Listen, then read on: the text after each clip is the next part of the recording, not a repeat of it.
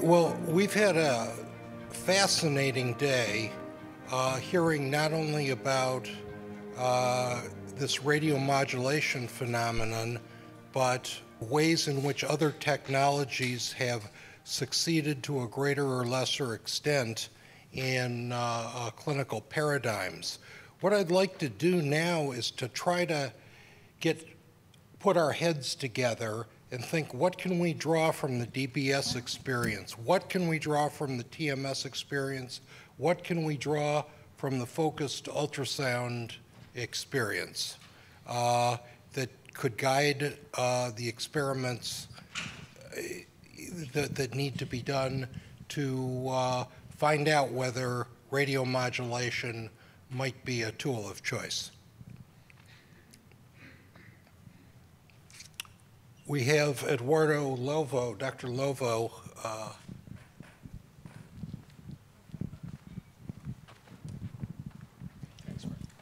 Introduce yourself, Eduardo. Yes, thank you. My name is Eduardo Lovo. I am the director of the International Cancer Group Center. We have a gamma knife and a cyber knife system. I've been looking for radio neuromodulation in pain for roughly about 4 to 5 years. I'm just going to start out. Radio neuromodulation in pain is an absolute truth, clinical fact. It is consistent. It is consistent in above 70 and 80% of the patients. So the quicker we understand where this evidence comes from, then the quicker we can move on in our field. I truly believe that radio neuromodulation, at least in pain and other disorders in the future, is the future of our field.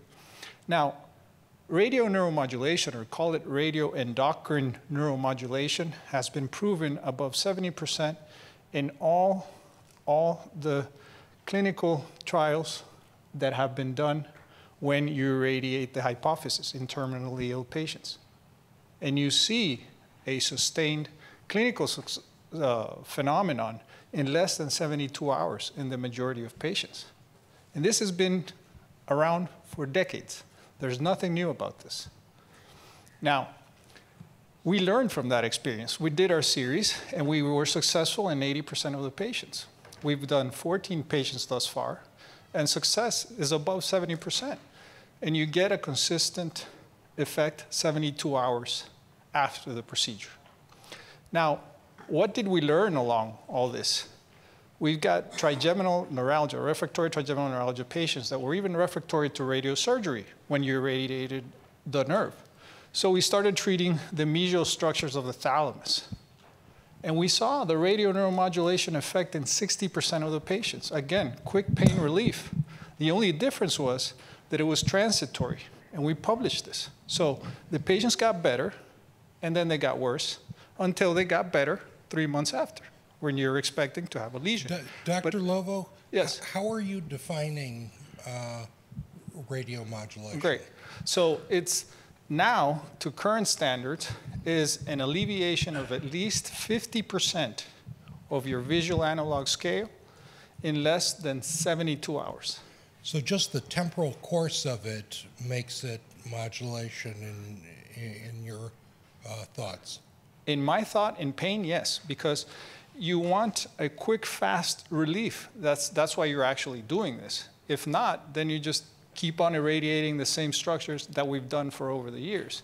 Now, there's a thing about dose, and I think that Professor Regis mentioned the thing about dose.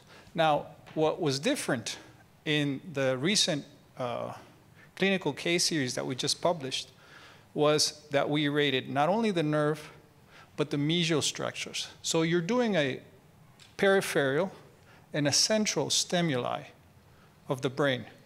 So that's why you're getting a quick pain relief in most of the subjects.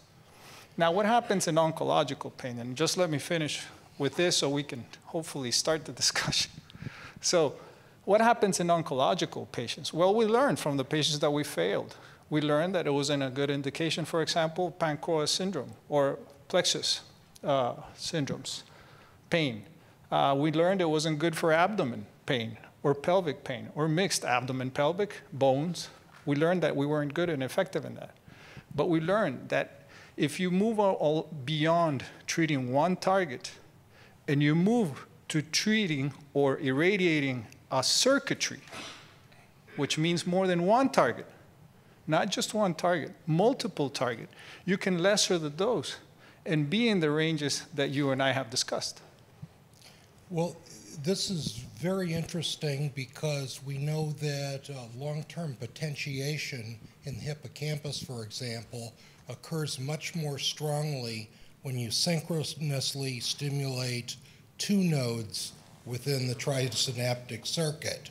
So it would leave open a question if, and perhaps in Dr. Rezai's paradigm, if one were to radiomodulate not only the accumbens, but the portion of prefrontal cortex to which the accumbens is directly wired, perhaps there'd be that sort of effect.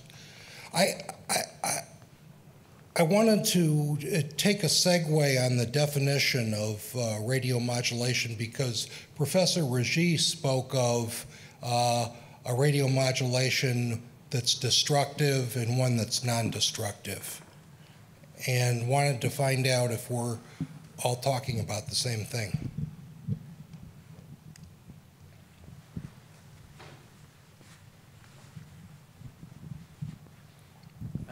Of course, I think that's extremely important to be sure we are speaking about the same thing. For me, neuromodulation means non-lesional. And I was mentioning that when you do something lesional, like a VIM radiosurgery, you may have on the top of the lesional effect an additional non-lesional effect, which is around, as mentioned by Kiroye. But I agree with you. I don't think we have a demonstration in the thalamotomies for pain that the effect is more than just ablative. And I agree with you. Everything functional we do with radiosurgery is not neuromodulatory.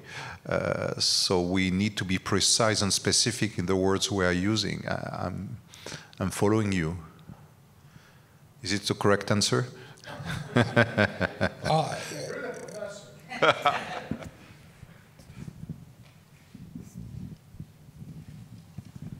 I want to be humble, but I'll say similar thing to what you said. Your question is important because I think one thing is making a lesion and changing a nodal network. The other point is changing the function of the cells in that same area. And what Dr. Regis showed very clear in his lecture is you make a lesion in the center, but you have a large effect where you have the fall off of the dose. And that's what we showed in that study with the monkeys, where we did make a lesion there because we were giving 150 gray, but surrounding it, we had increase in neurotransmitters in that region. You had increase in growth factors in that area. So you are really modulating that area around your lesion.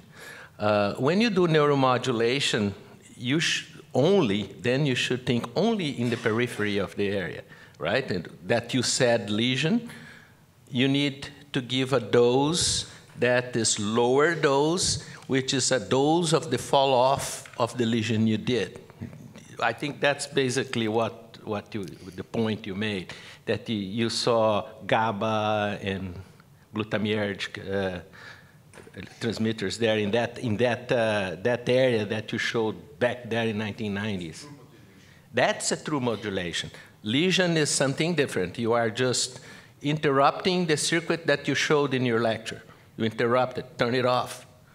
But then lead goes down, right? Much appreciated. Now, when we think about modulation, we're thinking about a circuit, yes? Or are we talking about an isolated region?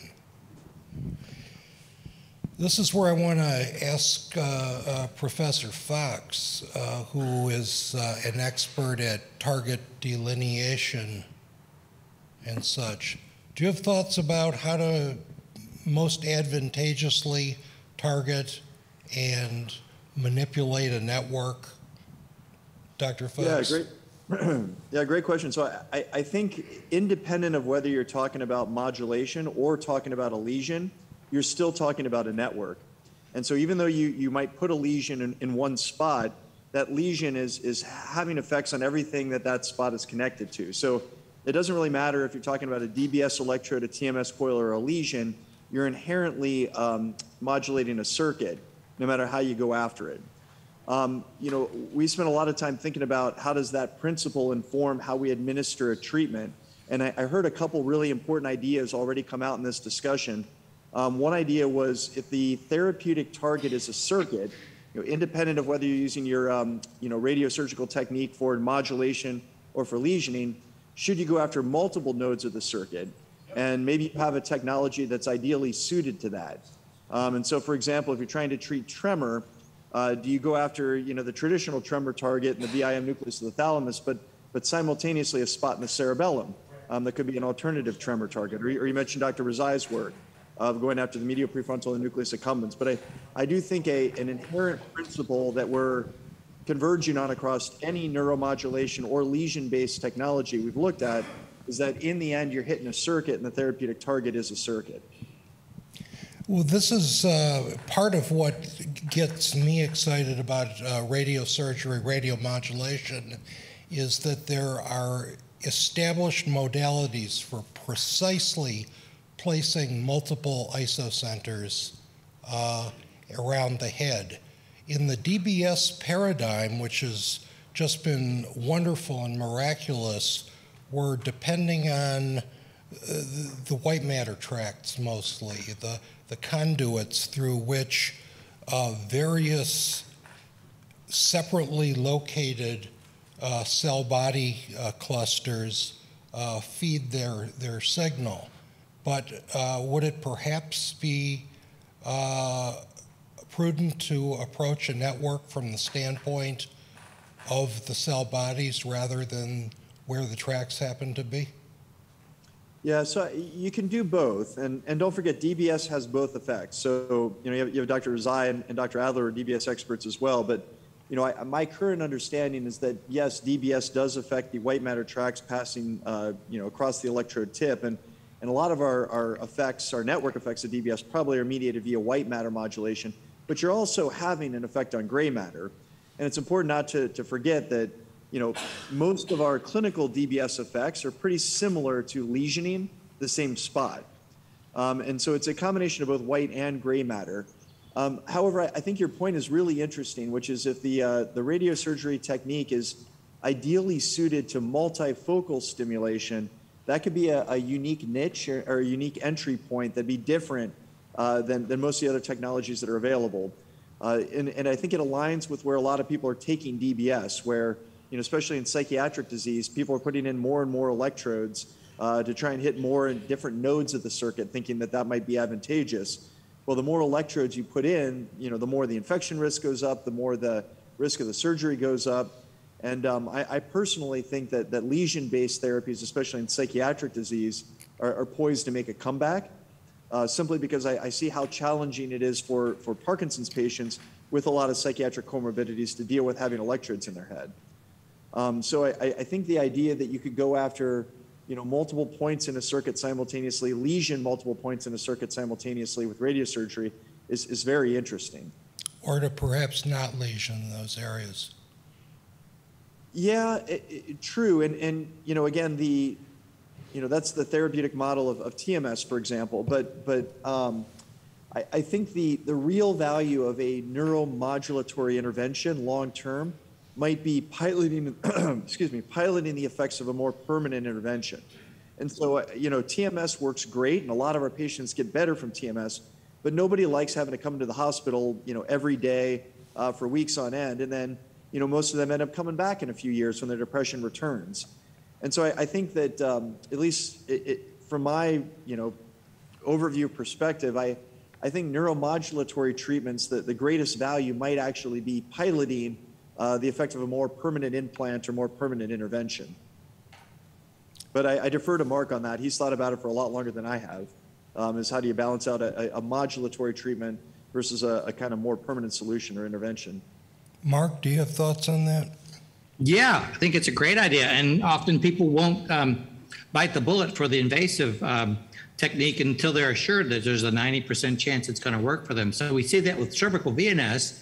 You know, it's got great stuff, but nobody wants to implant that when there's at least a 30% chance it won't work. Whereas if you can do something beforehand with a different technology and then pick your winners and then say to somebody, yeah, there's a 95% chance this is going to help you. You enrich your sample for clinical trials as well as helping out people in the market. So I agree that using one of our tools to test out and improve proof of principle within that person that this circuit modified this way works, and then going in with a more permanent ablation or implant is a great way to do it. I look forward to seeing those days, hopefully soon. We do too. Yeah, I think people have tried this model with pain, where they've used TMS to primary motor cortex to pilot the effect of stimulating M1 for pain. The problem is TMS ends up actually working pretty well, and then when you do the cortical implant over M1, it doesn't work as well. But people have, tried to, as Mark was articulating, pilot the effects of hitting a circuit in preparation for a more permanent implant or predict the success rate of a more permanent implant. I guess for me, the exciting thing about your technology, if I understood it correctly, is you could administer a very, very similar technology with similar effects and spatial specificity transiently, maybe to multiple nodes, pilot that effect, and then go back with the same technology and create a lesion. And right now, the closest we have for that is focus ultrasound, where you can kind of heat up the tissue but stop just short of the lesioning effect. But it's very, very transient. You couldn't pilot. What you're saying is close. What we have is evidence that the radiomodulation can produce upregulation of tightly defined target areas that seem to be durable for at least for a couple years, and there's no histologic. There must be a physical underpinning of it somewhere, but the tissue has functionally changed, but shows no evidence of injury and histology. Oh, that's interesting. So you can do it, and the effects last 2 years, and then they wear off? It's hard to follow these out. We do 20-year studies if we could, but we've got 2-year studies right now. Oh, I see. So it persists at least up to 2 years, but we don't know if the effects wear off or not. Yes, animal studies have lasted up to 2 years. Obviously, more follow-up is needed. But what about interleaving different, why these modalities work together? Why not a multimodality approach? Yeah, and I think there's, you mean combining different neuromodulation techniques where, like Mark was articulating, you pilot the circuit intervention with something like TMS, see if intervening on that circuit helps that symptom in that patient, and then go in with a more permanent solution. And again, I think there's a lot of promise to that, and I like that approach. It's just hard because when you switch modalities, for example, when you switch from TMS to an implanted epidural cortical stimulator for pain, you find out that oftentimes one works and the other one doesn't because they are modulating the brain in different ways. And so you can combine technologies, but just because you can hit the circuit with one technology, it's not a guarantee that when you switch to a different technology that hits the same circuit, you'll get the same effect. There's a little bit that gets lost in translation. Exactly, but the different modalities may tell you different things. And if we're smart enough, maybe we can weave these things together for a coherent procedure. So, I think you see in medicine today, there's very few magic pills that work for everything. Where there's increasingly we're combining therapies that in aggregate give the best possible outcome. And I could readily envision, for example, HIFU breaking down the blood-brain barrier selectively in certain areas, and combining drugs with radiation. And so, I mean, I think we're just in the early days, but we don't want to be too trapped by past thinking. I think it's time to be imaginative because we have that kind of future before us. Minesh, you have something to say? You're usually a man of important words. No, I wanted to ask a question, and my question was really, it's a two-part question focused on circuit-based neuromodulation using radiosurgery. So the first question I have is, if you know that the circuit is a circuit in serial as opposed to in parallel, why do you need to hit it in multiple places? You just cut the wire in one place, you get the same effect. If it's a circuit in parallel, you probably need to hit it in multiple places. So that's my first question. My second question is specifically in terms of radiosurgery, where we're external to the skull in terms of approaching the targeting. How do we know where the circuits actually are precisely in that patient with that diseased pathology, as opposed to just relying on hypothesis? Dr. Fox tells us. Isn't that right, Mike? I'm sorry, I did my best. You wanted to know how we know where the the circuit is in a specific individual. And I said that you knew. Yeah, good question. So we're doing a lot trying to figure out, once you map a symptom onto a circuit, how do you identify exactly where that circuit is in each patient? And there's a lot of fancy imaging modalities to track white matter in individual patients or map out these functional circuits in individual patients. I think right now the biggest challenge is we're up against a signal-to-noise barrier where you can map out these circuits in an individual patient, but it might take 12 hours of MRI scanning.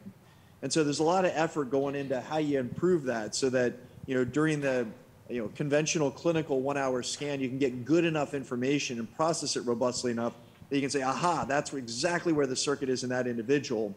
But I'd say right now we're not quite there yet, where we can map out the circuit in the individual, but there's so much noise of that individual mapping that it kind of becomes a balance against, yes, maybe this is where the circuit is in the individual, but there's also a lot of noise in that map.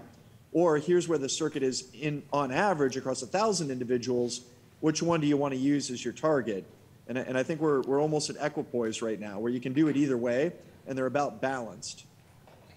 So I started my career as an imager, and I love that elegant approach to map group data onto the individual. But I'm a pragmatic clinician now, and I still wouldn't trust that mapping.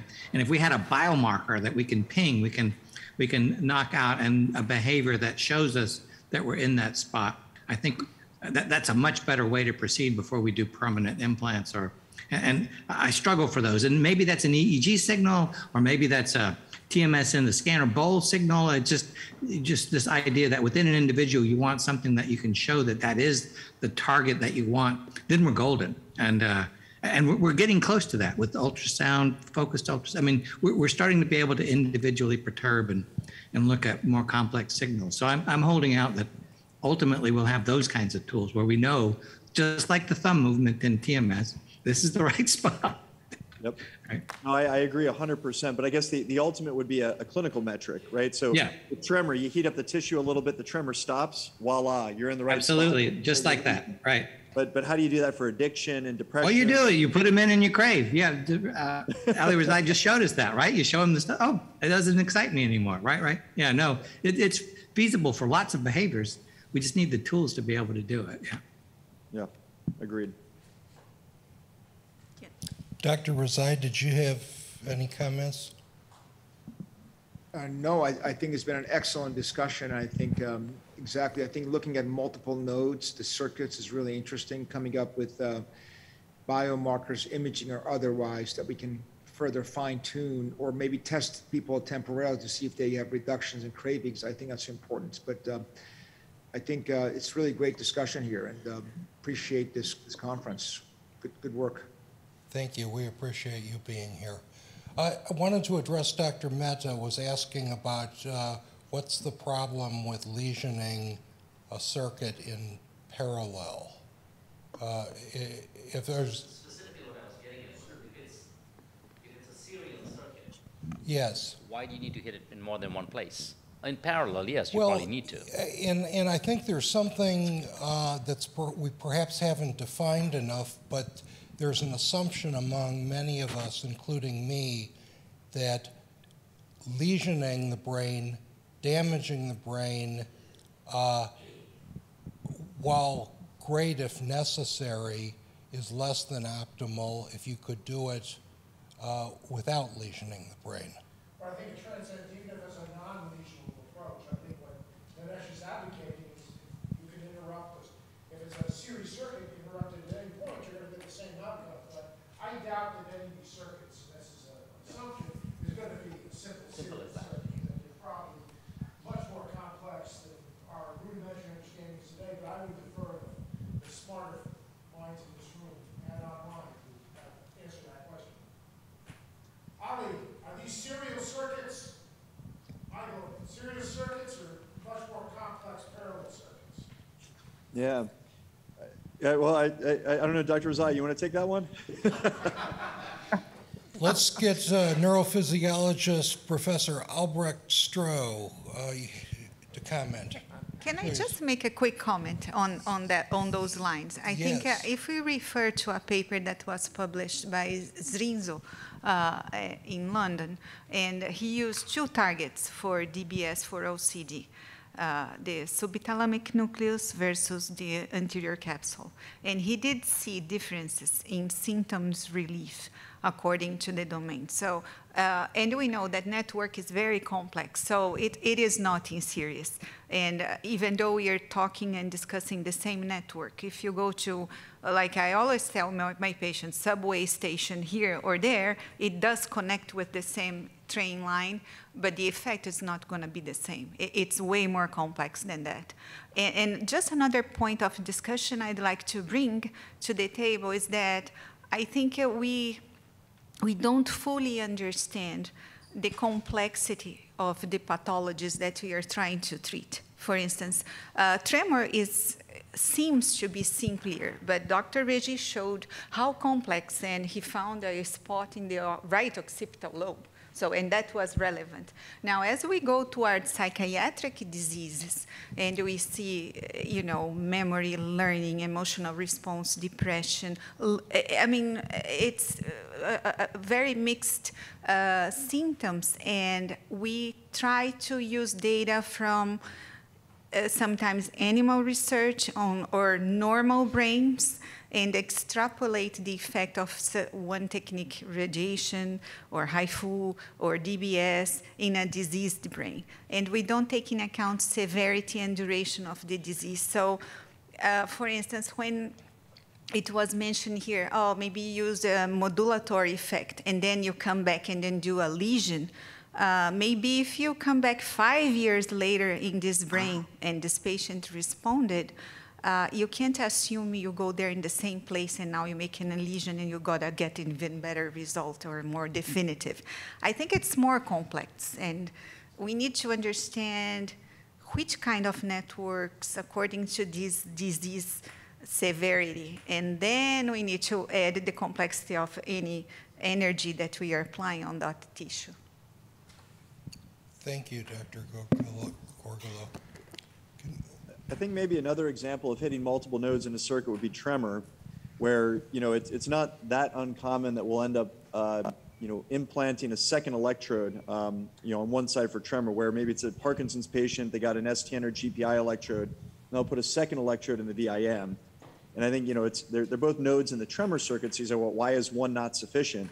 And I think if it's in exactly the right spot, it usually is sufficient. But sometimes you increase the electricity to the point that you start having side effects, and you're not in exactly the right spot, and every node of the circuit's going to have a different side effect ratio with the other things that spot is connected to. So now if you have two electrodes, both in the tremor circuit, you can get tremor control with lower amplitude, again, because both of those electrodes might be slightly off and they might be connected to a separate set of side effect regions, but because those two nodes are both part of the tremor circuit, you get a greater effect on tremor than you would with just one node alone. And they may be independent efforts too, like having, rather than one dart to throw at the dartboard, the accuracy of the second dart is independent and may hit your target. Yes?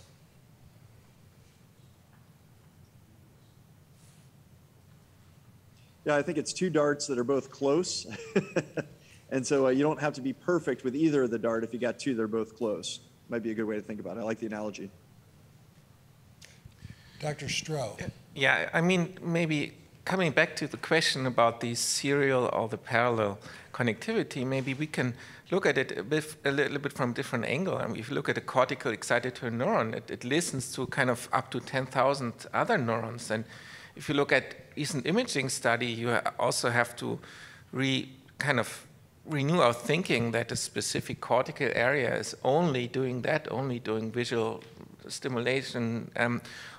I mean, there's a lot of interconnectivity. So what I guess what can happen is that we take advantage of the intrinsic plasticity of the network. And maybe it's sufficient if we really push the network at one specific node, and then the entire network is responding and moving to the right, hopefully, adaptive point. The only thing that we need to figure out is that the new set point is adaptive and not maladaptive. and for that, of course, non-lesioning strategies, upon which I would also not count radiomodulation, might be the help. But I think we don't necessarily have to do this kind of Broadman area thinking we have to push there. I think this is something that we can overcome. Other thoughts? Dr. de Salles.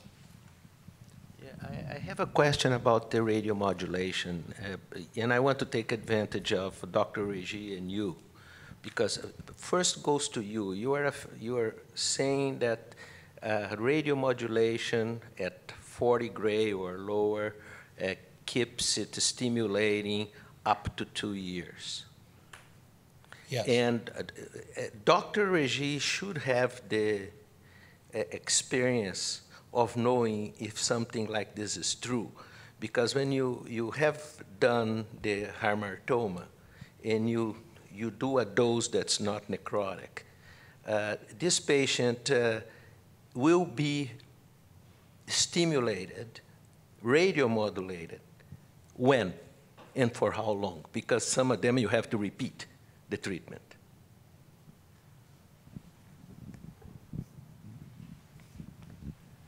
So clearly, this is a very interesting model because these patients, they have at no moment any kind of MRI changes, at the opposite of the MTLE where you can discuss about the existence of a lesion. So we are doing every 6-month MRIs. 99% of these patients, they don't have even an IT2 sign or transiently. And you see the seizures stopping around 1 year after. And we have follow-up up to 15 years in these patients. So the recurrences are very rare. So if we can speak about neuromodulation, non-lesional neuromodulation, that's not transient. Yeah. And what, do you have up increasing seizures in this year? Yeah. Absolutely. And this is a very good point about the PET and the increase. What is very interesting is that I think all the patients we are treating at a certain time, they have an increase in this local seizure activity, but they have a decrease in the propagation of the seizures, certainly because we have an action on the white matter tracts. And that's the reason why in the MTLE, these patients, they have a peak of auras, because the auras are generated by the seizures locally, and the part of the seizures which was corresponding to a propagation, a spreading of the seizure, is just disappearing. So they have much more seizures, but very short, very transient, and that's exactly what we have in the gelastic seizures or the hamartoma too. So they can have a peak of just gelastic, they stop to have the complex partial seizures, because we have this transient increase of the seizures, which is not a problem because we are preventing the propagation, but this is corresponding to the PET study. And this is transient. So, Jean, when I hear you, but why does it take 9 months to a year for seizures to get better with hypothalamic hamartoma? If it's not necrotic, what's going on? What's the biology? No clue. Because I mean, because everything else suggests that this neuroradiomodulation phenomena tends to occur much quicker, much faster. Certainly the data we presented today suggested that it's frequently within weeks, if not days. Again, we go back to the problem of the definition of what is neuromodulation. Yes, yes. If you think this is a pure non-lesional, you can have a non-lesional effect several months after. If you think this is what we have in the trigeminal neuralgia when we have the patient right immediately pain-free, or like in the hypophysectomy where we have quite immediately in few hours patients who are pain-free.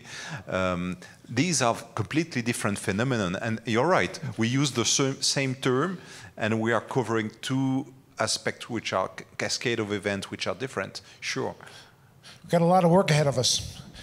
Alessandra, she knows the answer. I wish. But plasticity, it's not always that fast. So if we look at the dystonia patients, it does take months. So I think it depends on the pathology, the network, and very likely on the amount of plasticity you need to induce to get your clinical effect.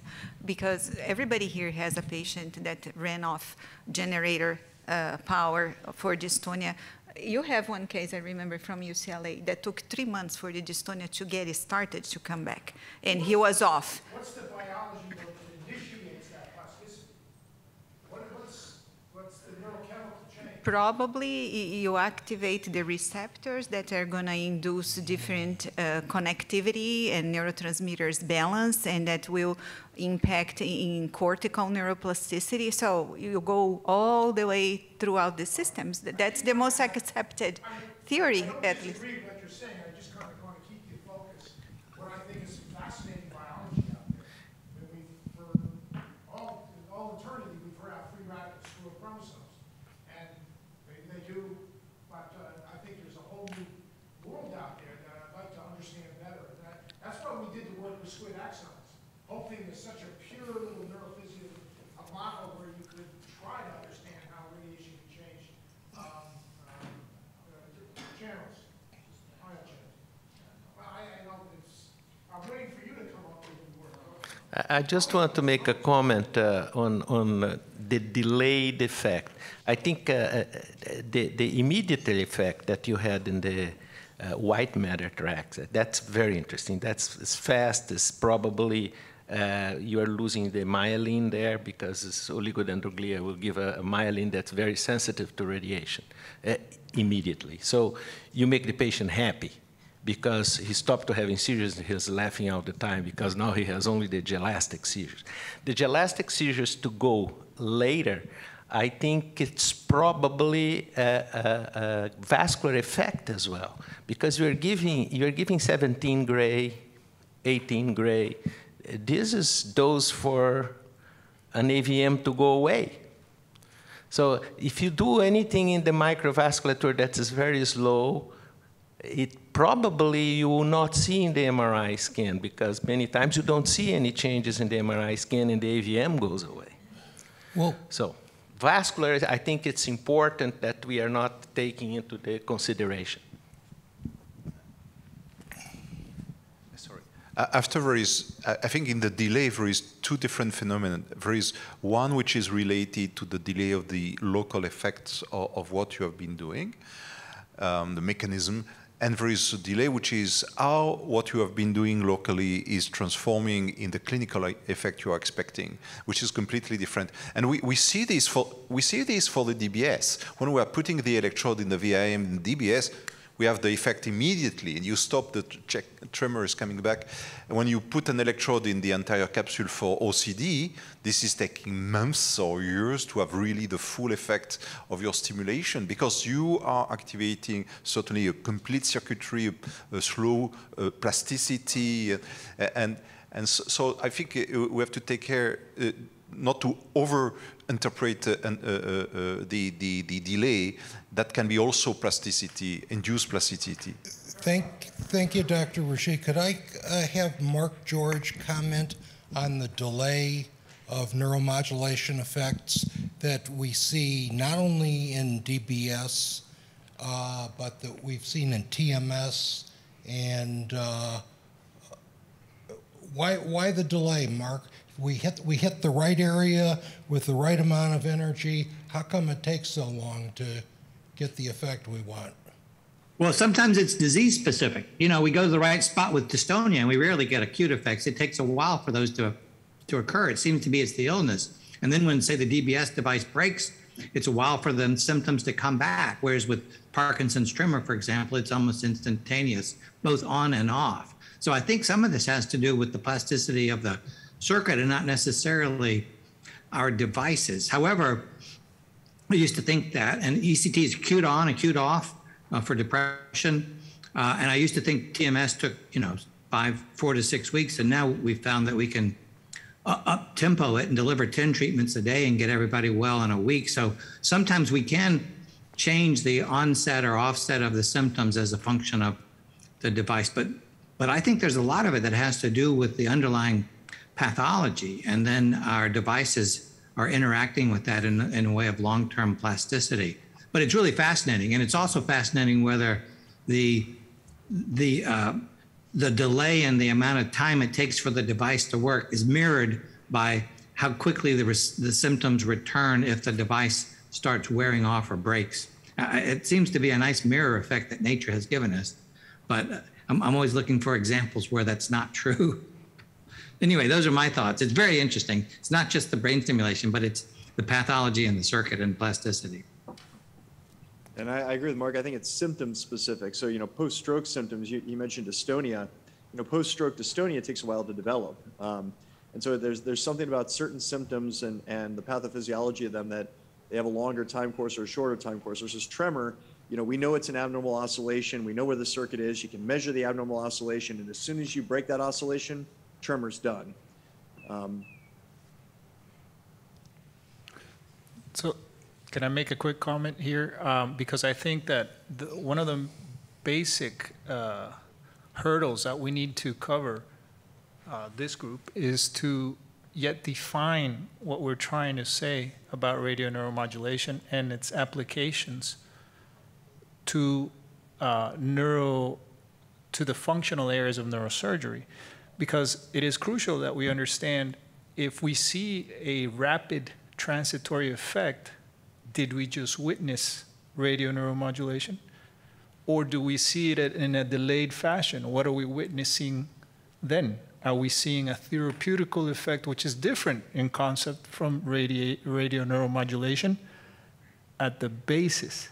Now, the important additional questions, of course, after defining exactly by pathology, what does that mean, is your strategy. For example, at least this is what I'm stumbling or dealing with. With pain, for example, for trigeminal neuralgia, a refractory true trigeminal neuralgia, refractory to anything, balloons, whatever you want. What you want to do by irradiating dual targets is to stop the crisis by a radio neuromodulatory effect. But by irradiating the nerve, what you want to do in the long run is be effective because we already know this therapeutic works. So if you have a crisis here, what we intending to do is stopping the crisis to let other modality treatments that we know are effective work. And just a possibility, and just to throw this here. Specifically, what disorder are you speaking of? Trigeminal neuralgia, I mentioned. Okay. But again, if you're just wondering, because we've talked here about addictions, right? So you have a crisis of addictions. So if in the possibility you radio neuromodulate by irradiating bilaterally a nucleus accumbens, do you stop and do you make a patient that was refractory now treatable to the other treatments that are available? So those are the things that we struggle upon now. Thank you.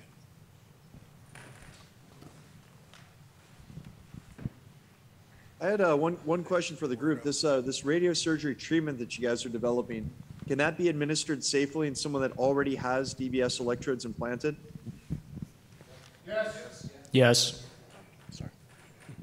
So I think that's a unique advantage to focus ultrasound, where it's not uncommon that we have patients that would love to get focus ultrasound but already have electrodes in their head, or would love to give RTMS but already have electrodes in their head. And so, the symptom problems we have in patients with chronic DBS electrodes, there's really not a good neuromodulation intervention that's fully safe for them.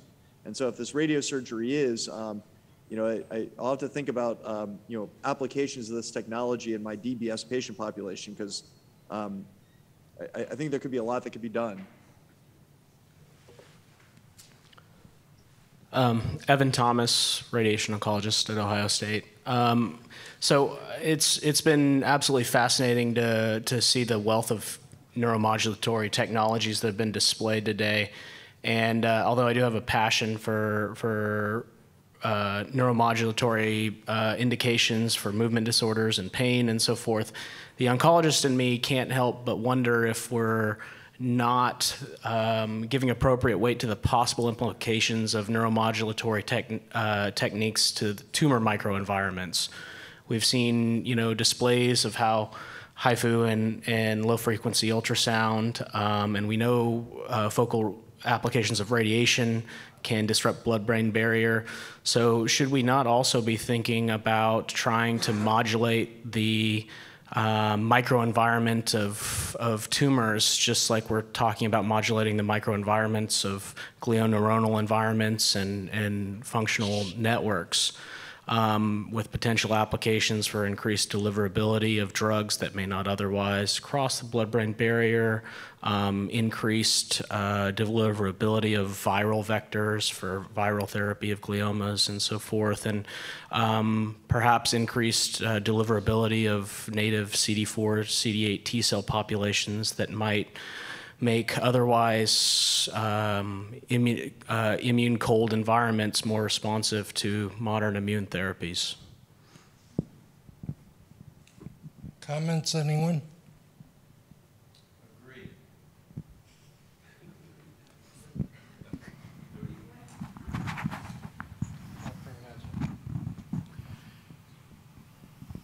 Let me actually illustrate the flip side of that. We talked about in patients with seizures, how it takes time for things to change. There is a well-known oncologic trial done by the Europeans, EORTC 22644, which was done in low-grade glioma patients. And this was a trial done at a point in time when the surgical and the oncologic community were split as to whether radiation had a role in patients with grade 2 astrocytomas, low-grade gliomas. So it was called the non-believers trial. Half the patients were randomized to radiation, half were randomized to observation and delayed radiation at the time of tumor progression. There was no difference in overall survival between the two groups, but a dramatic decline in seizure frequency in the early radiated group, occurring 6 to 9 months out after completion of fractionated radiotherapy. Almost analogous in the time course with what you're doing. Completely different radiation paradigm, but a dramatic reduction in seizure frequency. So I think there are cross-fertilization lessons here that we simply don't understand. Absolutely, and that's known for years that we can have this effect on epilepsy, although there is also, interestingly, several series of fractionated radiotherapy for MTLE, epilepsy, and they have a very significant effect on epilepsy, but they have very few seizure cessation.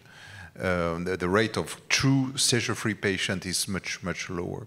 But definitely there is also an effect, and there is also an effect of brachytherapy demonstrated.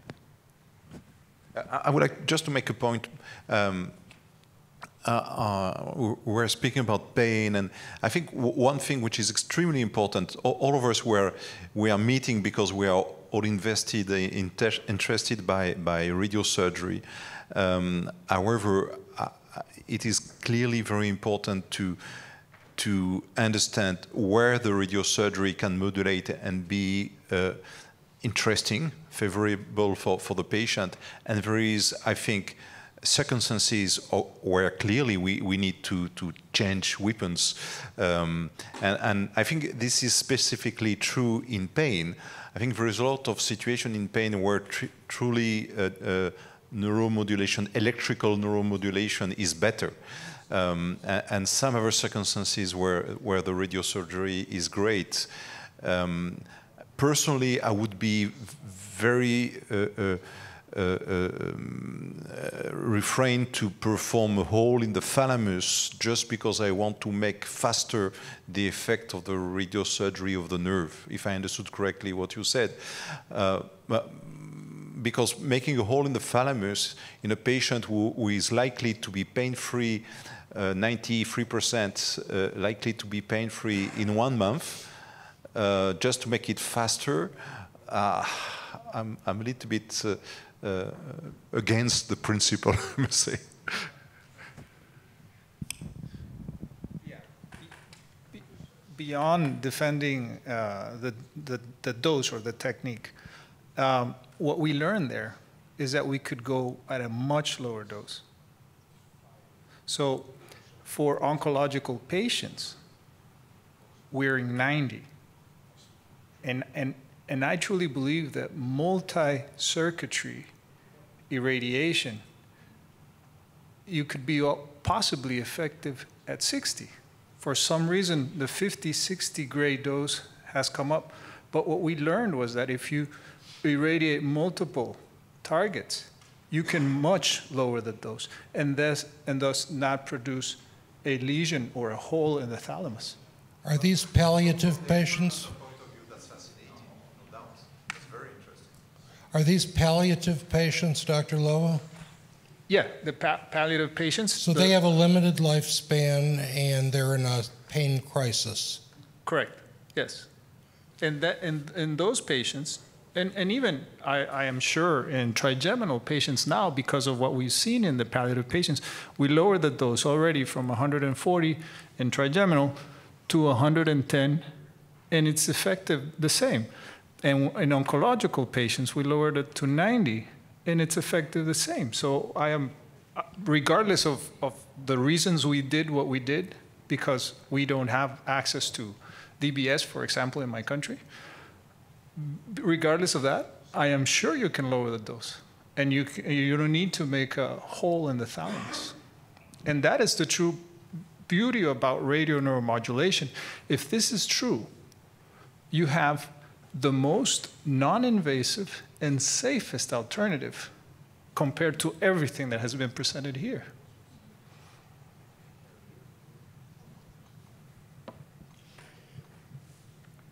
If there are no further comments,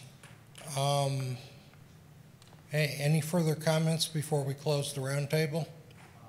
I have one question. Yes. Is anybody aware of any microdialysis experiments in the brain sampling the area of treatment with radiosurgery? No, I'm not. What was the question? Is there microdialysis in the brain with brain stimulation? No, with after radiosurgery to the target, because we're all. I don't know about that. I know the group at Yale was doing microdialysis with DBS. Yeah. They had some special leads where they were able to sample while they were doing that, but I'm not sure about after radiation surgery. It's an interesting idea. Hmm. Yeah.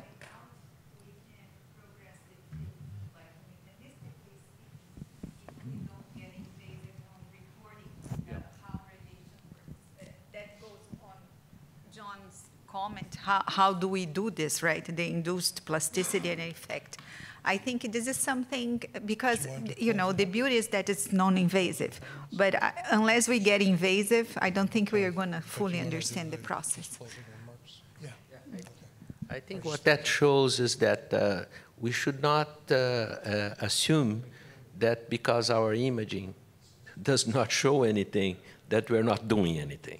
You know, I mean, we are just not there yet. You know, maybe we will come a better imaging, a better sequence of MRI scan, or a better molecular imaging that will show truly what we are doing. And that's how Dr. Oye perfected the gamma thalamotomy, because he did invasive monitoring. And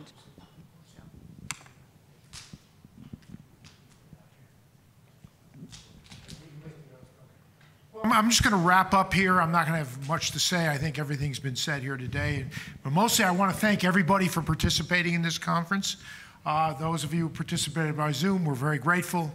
Even more so, those of you who were able to make the trip today. And so I learned a lot. I hope you all feel similarly. I could feel genuine excitement for the area of work we're doing today. And I think collectively, there's a great story to be told. And I hope in the coming year or two that we have a chance to meet again. And when we do, there'll even be sort of a stronger groundswell for this opportunity to sort of change brain function in some of the most severe diseases of mankind today. So thank you for, Casey, you want one last word?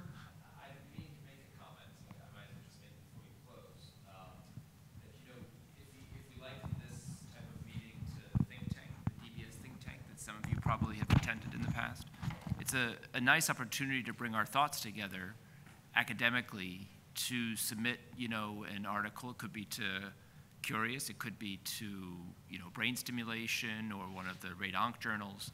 But if we're going to meet annually, to have sort of a proceedings of our meeting, and this would be the inaugural meeting. So it'd be a nice opportunity. I like how you think. I happen to know a journal that can help too. So, but I think we don't want to be proprietary here. There's a huge story to be told. And we had some suggestions that maybe the next place to host this meeting is the NIH, because we would like some research dollars to, you know, expand the work being done in the field today. But ultimately, thank you all. This was a great meeting, and I hope you feel as positive as I do about what just happened. So thanks.